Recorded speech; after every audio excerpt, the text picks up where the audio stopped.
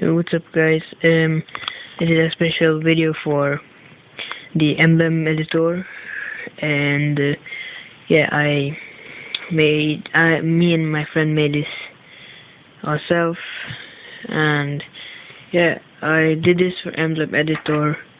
I have for Nosage or Black Ops Legend. Yeah, so I'm gonna get that posted very soon, this video too, as fast as I get my camera cable.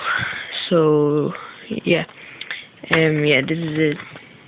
I made it black and green. You can see the E, the M, the B, the L, the E, the M, the E, the D, the I, the T, the O, the R.